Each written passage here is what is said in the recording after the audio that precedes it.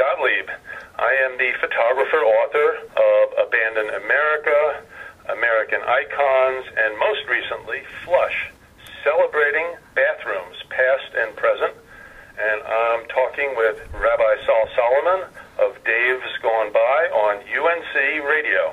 Shalom, shalom, my friends. Shalom, my enemies, too. Shalom, everyone listening to this Dave's Gone By radio program of the air. This is Rabbi Sol Solomon, the founder and spiritual leader of Temple Sons of Bitches in Great Neck, New York. And if there's one thing I love almost as much as I love Hashem, it's a good morning poop.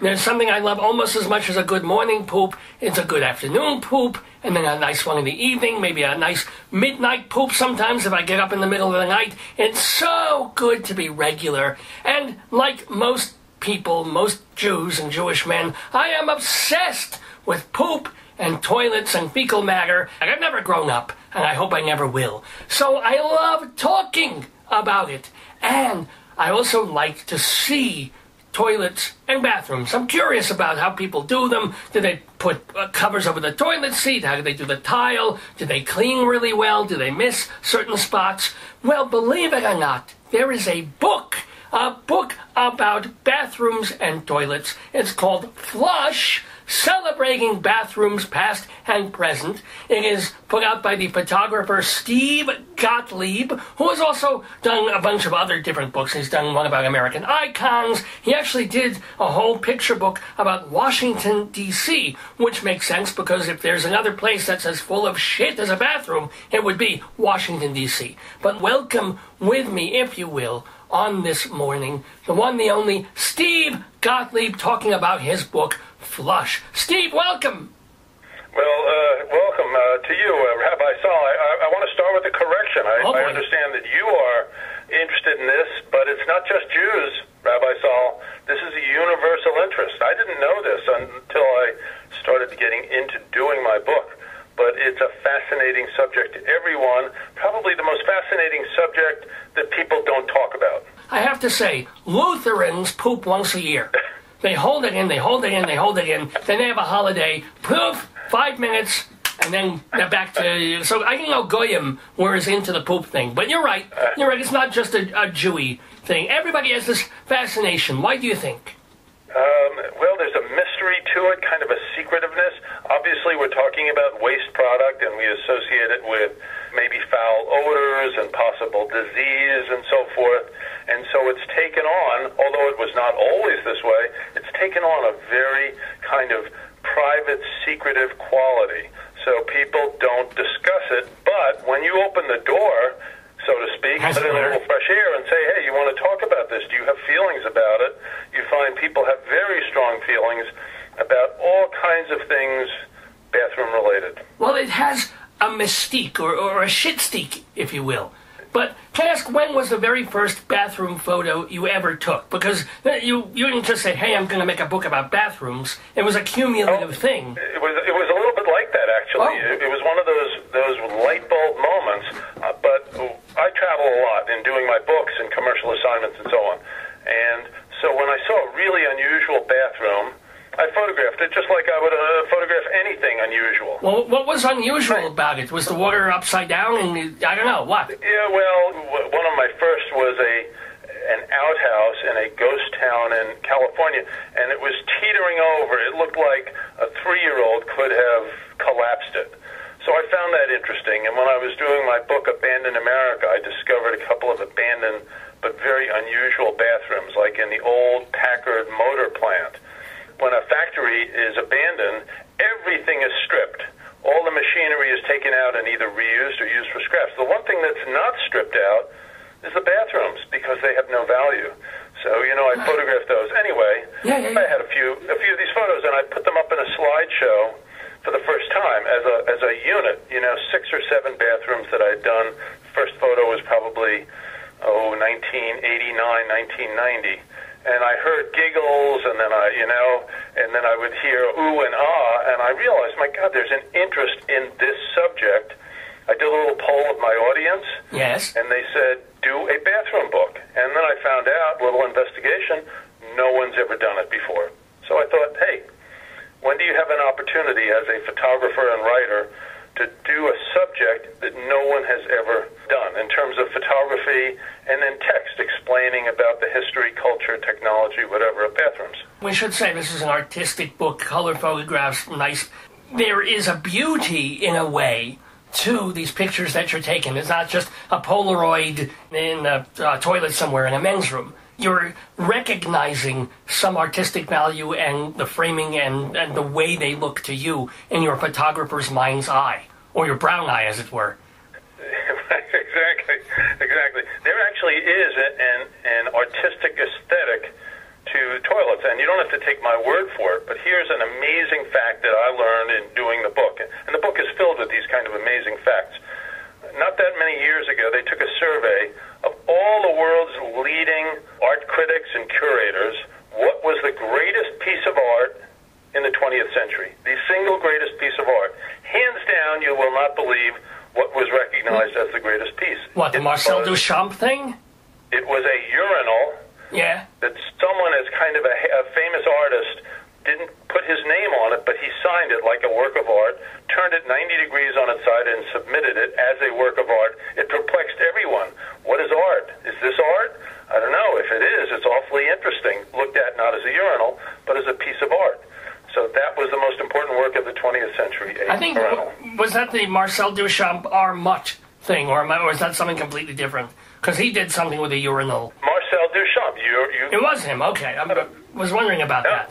And also, it has seeped into our culture. I mean, back in 1972, the Rolling Stones, their cover of, or it was even earlier than that, it was Beggar's Banquet. They showed a photo of a toilet.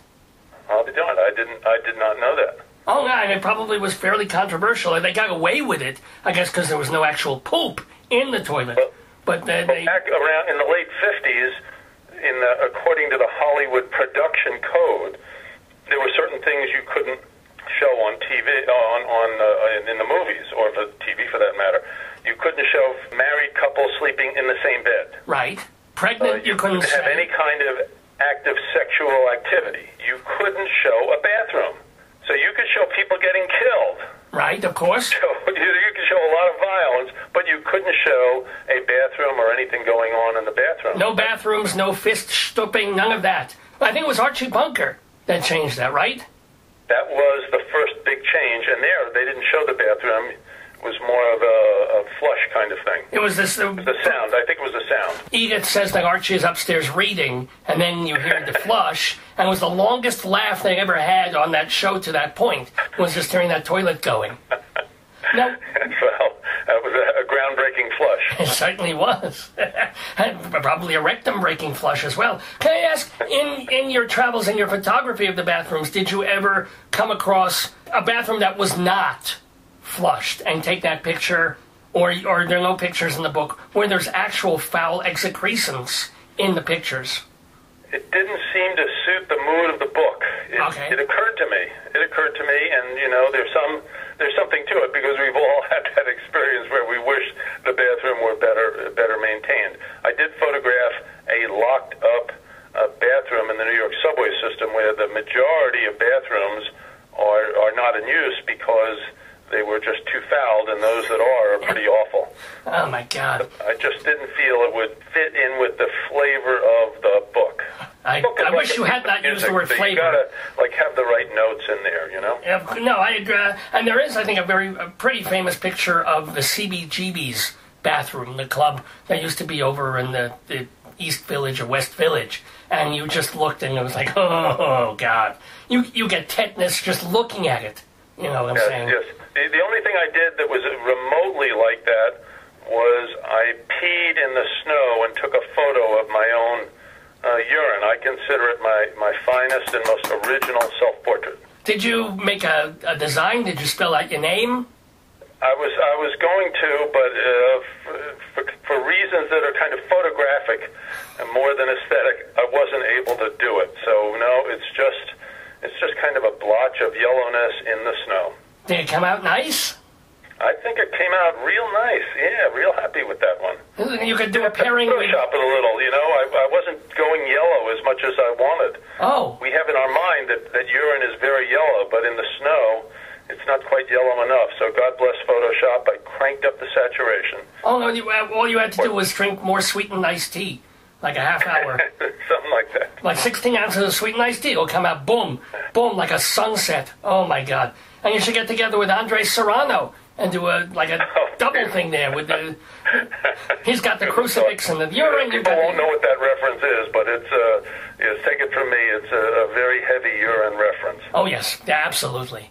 It's beautiful. We are talking with Steve Gottlieb here in the neighborhood, talking about his book, Flush, Celebrating Bathrooms, Past and Present. And I just realized that the I assume it's self-published, but that the publishing company is named Privy Publishing. Ha ha. Is that is you, right? Yes, that would be me. I published 6 books. This is my first self-published venture for a variety of reasons, one of which is publishers in the traditional universe and the universe I traveled in were able to get books into bookstores. Bookstores now have much less impact on the sale of a book. You know, it has more to do with social media and word of mouth. Sure. So people aren't buying books in bookstores like they used to. So getting a publisher is not what it used to be. So that's why I decided to publish this myself through Privy Publishing, and I thought the name had a nice, cute ring to it. Now, can I ask, since I was, or my friend Dave was involved in some publishing many, many years ago, were you able to publish, shall we say, economically in the United States, or did you have to go to China or Malaysia or somewhere in order to get out? Well, I've supervised the printing of all of my books and done the writing and the design, and sad to say, we just cannot compete in America with the price in China. If I had printed this in the United States, it would be a lot more expensive. So, as I say, it's sad, but the Chinese not only are beating us on price, but they're doing a very high-quality work as well. And they're not just impacting us. The Italians used to be very big in the printing. And they're also, there's pretty much experts in this field. If you remember, even when I was growing up, we would hear the song Me Chinese, Me Play Joke, Me Put Pee-Pee in Your Coke. So they've been working with pee-pee for a very, very long time. I think they may have. I know that they came up with toilets, kind of sanitary facilities thousands of years ago. We kind of have a very narrow view of history. We think it began sometime around the colonial era, but in fact, thousands of years earlier, the Chinese and I guess we would call that Iran and Pakistan. They had come up with pretty advanced methods of sanitation. Yeah, well, we waited till the colonial era. They were doing it in the colon era, essentially. So it was necessary. Now, I heard you on another interview. You were talking about the fact that it wasn't that long ago when they used to keep toilet tanks in a different place, like really, really high up or something? Yep. Well, explain this. Well, originally the thought was by the toilet engineers, and that's an interesting subject, the development of the flush toilet, that you needed a kind of gravity flow to get the water to push the waste away. So they would put a tank with water maybe 5 feet, more or less, above the actual toilet, and then you would pull on a chain. And I actually, when I was in Europe back in the 60s, because I'm an old guy, back in the 60s, there were a number of those pull chain flush toilets, and that was prevalent for many decades before that, going back into the 1800s. And so you had the gravity flow, but they developed a way of basically taking that tank up high and integrating it with the toilet itself, and they have enough power in the gravity flow to wash things away. I just love Of course, we have low-flow toilets, which are saving a huge amount of water compared to what we used to have, which is terribly important. Well, because we're suffering from a water shortage in many parts of the country and the world. Now, I love the idea also when you mentioned of a toilet engineer. I can just imagine a young Jewish boy, 13, 14, 16 years old. Mama, oh, I have a profession. And so, oh, you want to be a doctor? No. You want to be a lawyer? No. Oh, please don't tell me you're going into the performing arts. No. I want to be a toilet engineer. In the head goes to the oven. Well, Rabbi Sol, you may know from my biography that I am an extremely well-educated person who practiced law for many years. Right. And there's such a snicker quotient to doing this book that I have not notified my Ivy League law school that I've done the book. When I did other books, I would notify them, and they'd post a little something, in the alumni publication. Right. Steve Gottlieb has published another book, and now I didn't want to deal with the snicker factor, so I didn't tell them. Well, what kind of law did you do? I did mostly environmental work in big law firm and in the government. So it was kind of interesting, but law really just didn't suit me. And it's not just bathroom photography that suited me. I've done all kinds of. Of course, but was it a creative stuff? Yeah, go ahead. Was it a leap? Because you didn't wait until you were like 70, 75 and retire, and then like, I think I'll do photography as a hobby. You gave up law kind of still in the prime of your working life. Did you salt up enough money away to say, okay, I can go be a photographer, or did you really make a scary leap? It was a totally scary leap, and you know what they say about making leaps? You can't do it in two jumps. You gotta leap across the chasm. I've never heard that. I like that. And I had been practicing for 10 years, so I was kind of getting into my prime, but I realized it didn't suit me for a lot of reasons. And I had a hobby of photography, and it's a little bit of a story, but the gist of it is, someone saw my work and said they wanted to hire me to take some pictures for a commercial client of theirs, and I agreed to do it, and that person wanted to pay me more than I asked for. More. Wow. And I was so stunned, I realized if I had asked for even more, he might have paid me that, so I got it in my head that I could succeed as a commercial photographer. I could make a living. Now, the irony is, the guy who promised to hire me, he didn't hire me. But, it didn't matter, because we all have in our heads like certain mental blocks, how we see ourselves and what we see are possibilities. And what he did was he said, hey, you have the potential to be a commercial professional photographer, something I had never thought about. And when that happened, I went, my goodness, this could happen. So it didn't matter that he didn't hire me. Well, but when was that? What year, what era, when? That was 85. Okay, see, back in 1985, photography was still a big fat pain in the ass. You had to go, I don't know if you were doing black and white or color, but it was a dark room, it was spotting, it was this, it was that. Now, please say. Yeah, well, it was all before, Photoshop and image manipulation tools.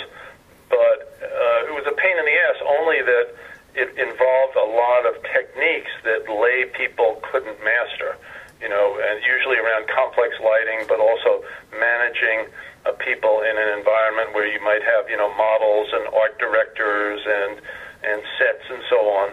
So some of it got pretty complicated. And so it was an era where there was a lot of commercial activity, and photographers really could make a living. There was just a lot going on, but for a number of reasons, starting 10 years ago or so, the market for commercial photography has gone down. Well, I have to wonder, that was part of time to do books, but then also I became a photography teacher. Oh. I run a photo workshop, and people come from all over, and I teach them how to do it. I was wondering about that, because there's a sense, and it's not really true, but there is a sense now that anybody can be a photographer, because you pick up a digital camera, it corrects almost everything. If you get the right lighting, anybody can take a magnificent picture, and you don't have to crop it, you don't have to bring in the dark. It just is, you upload it, and boom, it's a GIF, How do you respond to that? It's so advanced now that most people can't do what I used to do, and still do occasionally, and they can't do the quality, but they can do passable. So people are more into passable, and they're not looking at pictures very quickly. On social media, I don't know if anyone's ever measured how much time do people actually spend looking at the pictures that they see. If it's a naked lady, 1.5 to 2 minutes, It's for a typical picture, it might be a second or so. Right. Oh, yeah. Okay. And so spending a lot of time and money to create quality images is not what's really happening these days. People are just into speed. And do you still go through the process of framing and mounting your photographs and going through all that, or is it now all also just digital to page to book? It's generally digital to the book. And, I have had exhibitions and I do make prints, but less and less, there's less of a market for it. I used to sell a lot of prints. When I did my Washington book, I had my prints in so many, corporate headquarters and law firms and so forth in Washington. So that was a big part of my business, but that's pretty much faded away. I mean, I remember the old days when you go to Rite Aid or you go to Walgreens back then, you get a little roll of film that you took with your Instamatic, and you have to wait like a week or 2 weeks, and finally, eventually you'd be saying to them on the phone, someday my prints will come. That's an old joke right there. That's a I got it. Bad old joke. Well, it went from 1 week to they had 24 hours, and then they had almost instantaneous. But now when you go, all those instant print machines in most places are gone. And, if you bring in a roll of film to a Walmart, a Costco, whatever, you may have to wait a week or more to get the stuff back. But if you have a digital file, you can go to a kiosk and do an instant print. But film is, for all intents and purposes, film is dead. Wow. Does that sadden you, or no, I've moved on? Yeah, sometimes you have to move on. Of course, we all are a little nostalgic. I had a very close relationship with Kodak, and when I was turning to digital photography, Kodak and I had this relationship, and they offered me, as a thank you to some favor I had done for them, they offered me free film for life. Oh. And I said, geez, that's I'm honored, I appreciate it, but keep your film. I've got to move on. Wow. Do you regret that decision? Because there's a certain look No, film... because to be in this world, to play in this world, you have to do digital. And in my workshops, we have not had a film shooter coming through the workshop in 7 years. Well, why would you? I mean, who wants to sit there in a dark room with the chemicals and the little tongue thing that you press the thing down in the solution? Who wants to do that? Well, but people don't even want to go and get their prints made at a Walmart. They want to see it right away. Huh. They want that, you get that instant gratification when you see it on the LCD, then you can pull it up on your computer, and then once in a while, if you want to make a print, most people now can do their printing at home because everybody's got a printer. So in your Horizon photography workshops, what do you teach? Key light, fill light, what can you teach? Oh, goodness. There's a huge amount. It's, there's composition, there's various kinds of techniques that you use. There's flash and other lighting. I'm kind of a master at lighting. You're a master of flash and flush, come to think of it. That's right. I never thought of that. I'm going to have to use that. Flush photography, yes. There's a subject that many people need to learn about and nobody talks about, but most people are uncomfortable approaching a subject to take their picture. And I teach people, how do you approach a stranger and get them to cooperate if you want them to be in a picture. Most people are too bashful to do it. They don't know any of the... Oh, I go right up to the girl. I say, $25, show me your boobs. Click, we're done. There we go. I'll bargain. That's a line I haven't used, Dave. No, I'm not Dave. I'm Rabbi Sol Solomon. Rabbi Sol, right. Let's not make that mistake. Can I ask you, was there anything in your travels for this book, or even for some of your earlier books, where you were nervous about taking a picture, where you were disturbed by something, or you felt, maybe I shouldn't, but you had to soldier on anyway? Well, of course, the problem that comes up constantly is trespassing. You see something that attracts your eye, and it's not property that you may have access to. So you got to make a decision. You usually can't find out who owns the property, So you have to make a decision, and that can be very discomforting. And and I've been caught a few times and actually convicted of trespassing, a Class B misdemeanor. Oh, my, wait a minute. So, what happened? Arrested they called the cops to... What was that? These people, you were on property. They called the police on you. Exactly. And the police came? Yeah. You're lucky they didn't shoot you in the back. But why didn't you just run before the police got there? Right. It didn't work like that. You know, you're set up, maybe you have a tripod. Oh. In one case I had a ladder because I had to climb a fence, so I always carry a ladder with me and climb over a fence. So there I am on one side of the fence and the cop is on the other, wanting to know what I'm doing on the wrong side of the fence. So, were you that happens. You were handcuffed and read your rights? There are different situations where you don't feel totally at ease. You may be working with people who are very uncomfortable in front of the camera. Yeah. So you talk to them. You talk to them. Yeah. People are people. You talk, you explain, you let them know. This is kind of number one thing. You let them know that what you're doing really matters to you. And when they know it really matters and that you really care about whatever it is, about photographing them or their bathroom or their whatever, people usually reach out. They usually understand. They're usually cooperative.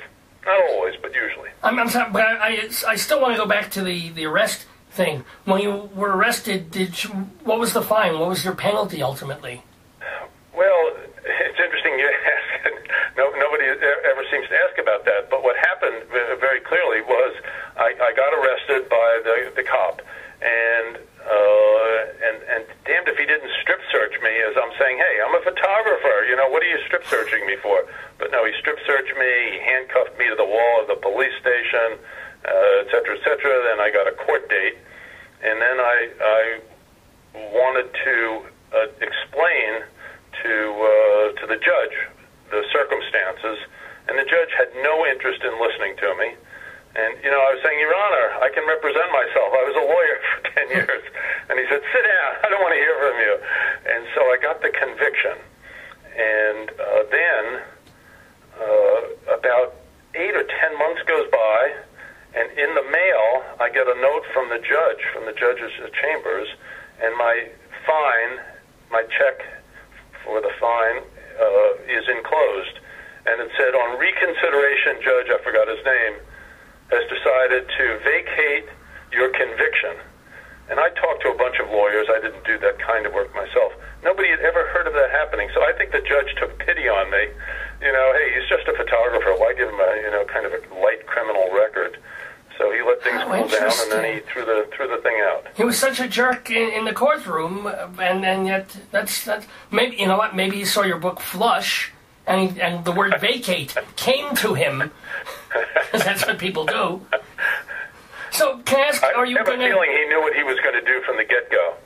So he wanted to look tough and nasty on the bench, but in fact he was a soft touch. So I sent him a book as a thank you. And wow, you had his home address? Thanks for letting me off. You know, I just signed it and said with appreciation. Nice. You know, you should send a copy of the book Flush, the guy who arrested you, and just point arrows to the toilets. You know what I did? When we had the court date, and I knew the cop was going to have to appear, so I made an 8x10 print of what I had done when he arrested me. Uh-huh. And we were sitting down actually together in the courthouse, and I said, you know, I just want you to know no hard feelings, and I want you to see what I was doing when you arrested me. And I pull out of a brown manila envelope this 8x10 print of what I photographed. And he looked at it and he said, "Oh my God, this is beautiful. God, if I had known you were doing such a beautiful thing, I would not have arrested you in the first place." God. I mean, good for you. See, you have a kind of a Zen, nice attitude, especially for a Jew. My God, because I would still have hard feelings about that cop. He handcuffed you to the wall, for crying out loud. I don't know, but I guess this is why some suspects run and get shot. And others, like you get a check back from the judge. You live a charmed life, my friend. I'm telling you. Yes, well, there is something to that. We clearly do not get equal treatment, all of us, for a variety of reasons. Well, can I ask what you might be... Are you thinking of doing a sequel to the bathroom book, or have you moved on? Actually, this whole thing came at me very unexpectedly. I'd never thought about doing the book until, kind of the light bulb went off. I had so much fun exploring and finding these great locations, these great bathrooms, and interacting with people along the way that I am very interested in doing a sequel. So first I got to sell the book I have done. Oh, well, yeah. Then I'd like to travel the world, because although there's some pictures from other countries in the book, I haven't been to places where toilet stuff is at the highest art, which is Japan. That is like the pinnacle of toilet technology and toilet fixation. Well, you know. And I have not been to India, where the sanitary facilities are disastrous. And well, they have a wonderful toilet there. It's called the Ganges, I think. What was that? And they have a wonderful toilet there. It's called the Ganges. Yeah, exactly. But and Japan, you should know this. There is a restaurant in Japan, I believe it is a sushi restaurant, where the entire restaurant is designed with toilet motif. Everybody sits on a toilet. Their food is served on little baby commodes.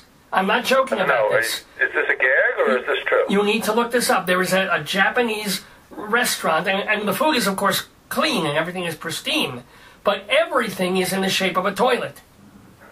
It's a pretty famous... That's yet another reason I have to do the sequel. Absolutely. Oh, I totally, completely agree. I just wish... I'm thinking of calling it World Flush. If you can get into Buckingham Palace, you call it Royal Flush. You do all the bathrooms there. Well, you have to wonder what the bathrooms are like in Buckingham Palace, you know? Well, do you have another minute? I'll tell you a little story. Please. Okay. Queen Elizabeth, back in the late 1500s, had a godson who was a tinkerer, an engineer tinkerer. Not a tinkler, a tinkerer. Okay, yeah. A tinkerer. And he developed, according to, I think, fact, I don't think this is at all legend, he developed the first workable flush toilet. Wow. It wasn't perfect, but it was a real flush toilet. And this was in the late 1500s. Well, he thought the key to success in monetizing this great invention was to get the Queen to use it, and then she would become, it would be like the celebrity endorsement. Right. The Queen sits on the flush throne, you see? Well, the Queen wouldn't do it. Well, yeah, either she's because the Queen. It was too new and different, or maybe she didn't like the smell of it, or who knows, but she refused to use his invention.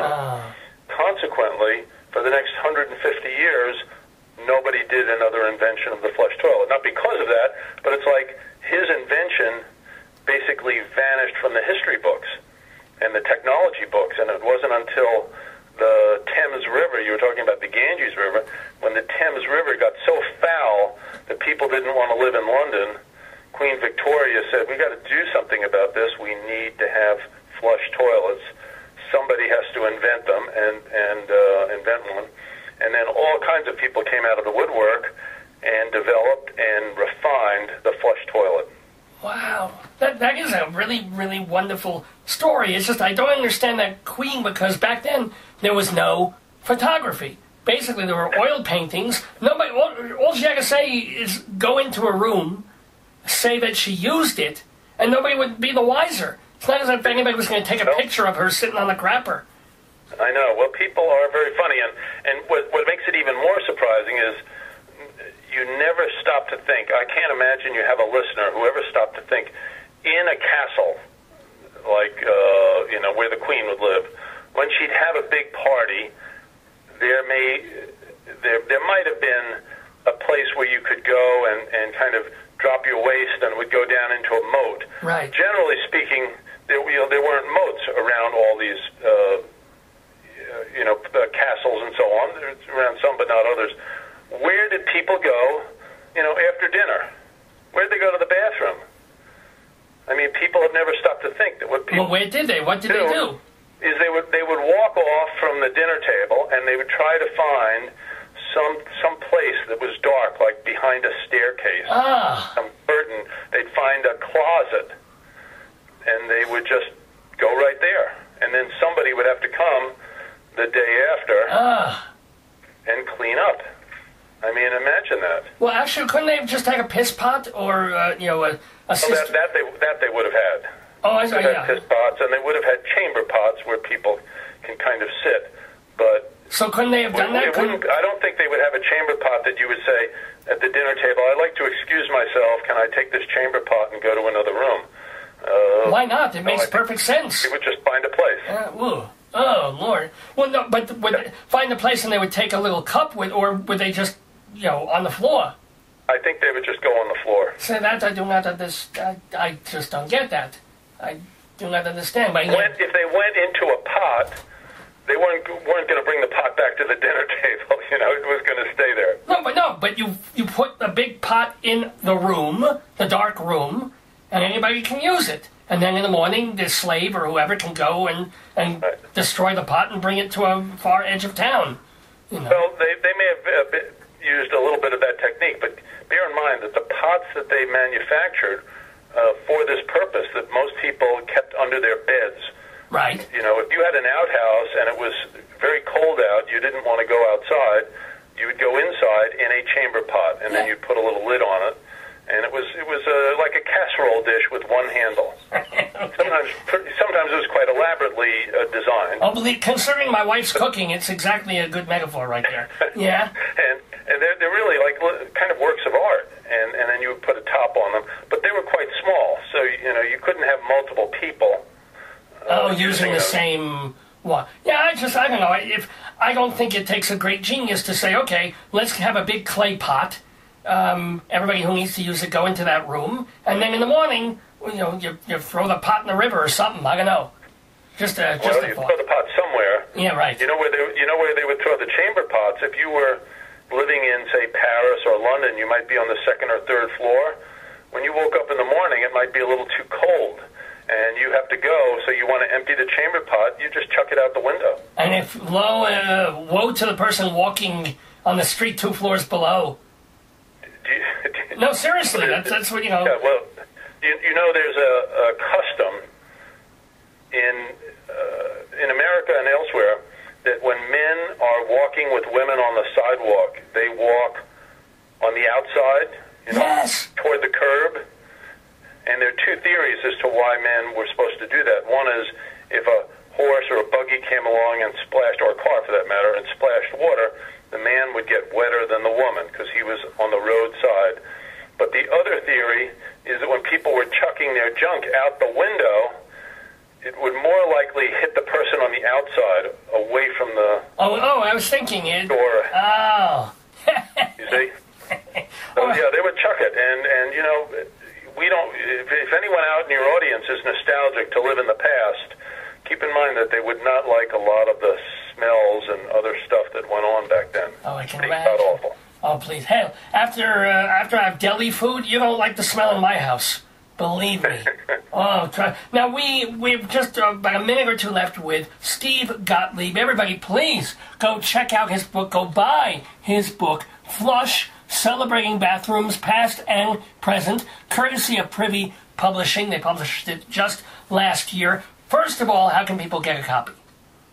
Well, the best way is to go to Amazon and put in Flush, Celebrating Bathrooms, Past and Present, or more simply, just Flush plus my last name, Gottlieb, and that will take you right to it. Will you rather have them buy it from Amazon than directly from your own, or you don't sell it off your website? I appreciate your asking. I only sell in quantity. Amazon is set up to handle small orders, but for people who want 10 or more, if they want to contact me, you can go to my website, which is GottliebPhoto.com, and that has Flush, and it has my other books, and it has presentations and keynote addresses that I do, and workshops that I do, and all that stuff. So, and it's Gottlieb spelled the usual way, Gottlib, which means love God in German. That's correct. Can I ask, are you? It was Mozart's. Yes. Gottlieb was Mozart's middle name, and he decided he didn't like the sound of it, so he changed it to the Latin version of Love God, Amadeus. I did not know that. Wow. Thank you. Thank you, Steve Amadeus. I did not really make that connection. No, because I know Victor Borg used to talk about Giuseppe Verdi, and he said, Giuseppe Verdi's name is Joe Green, which it really was. But my real last question for Steve Gottlieb is, let's not come to blows over this, but I have heard, and I've heard you discuss this in all the different interviews, that when you are putting toilet paper in your bathroom, you hang it the wrong way. You hang it with the paper touching the wall. Why do you do this? Yeah, I do under. You do the under, but yes. I am in the minority. I didn't realize that there was strong feelings about this till I did the book, and I also didn't realize how much people favor the over. Oh, yeah. But although I've had a lifetime of doing it under, when I got married, I married an over person. And I don't want to show off how smart I am, but you see, I'm smart enough to know that in a marriage, when you compromise, it's the woman who's right. So I never challenged her. I just said, honey, there must be a good reason to do over. From now on, I will do over. But why were you doing under? Household. What was it about under that appealed to you? I don't know. It's like a metaphysical question. It just felt right to me. The only rationale that anyone's ever come up with for why to do it under is if you have a cat that likes to play with toilet paper, if you do over and they play with the toilet paper, they can pull all the paper off the roll. Ooh. Whereas if you do under, they can't. But I never had cats, so there was no reason other than it felt right. That is a reasonable thing. I'm thinking in terms of if it's under, you get all the fluff and stuff on the walls, and you're always touching the walls with your dirty, filthy hand when you're pulling a piece off. Whereas if it's over, all you're doing is touching just paper. So I think that. Well, yeah, there may be something. I actually think that it's one of those things where, like so many things, we develop an opinion and then we come up with a rationale to justify our opinion. I think it's that. Well, can I ask what toilet paper you use? Which one you like the best? Well, I'm very inclined toward 2-ply. Oh, yeah. They make 1-ply, they make 3-ply. I have a whole section in the book on toilet paper history, which is a whole interesting universe. And I think the most interesting fact I will share, but there's lots of interesting facts, is back in the 70s, Mr. Whipple, for those people who were, say, over 45 or 50, he would advertise Charmin tissue. Yes. Mr. Whipple was the third most recognizable face in America after the president and Billy Graham, because he was doing these ads all the time, and he never even said he was selling toilet paper. He would just say, please, ladies, don't squeeze the Charmin. Right. Anyway, 2-ply, I don't need any lotion in it or softener. Nope. But there's a growth industry now, written up in the Wall Street Journal about 2 weeks ago, in premium toilet papers. This is one of those accessible luxury items that anyone can afford, but I'm happy to skip. I don't want my extra pennies to go to... Premium? What makes it premium? What do they do to it?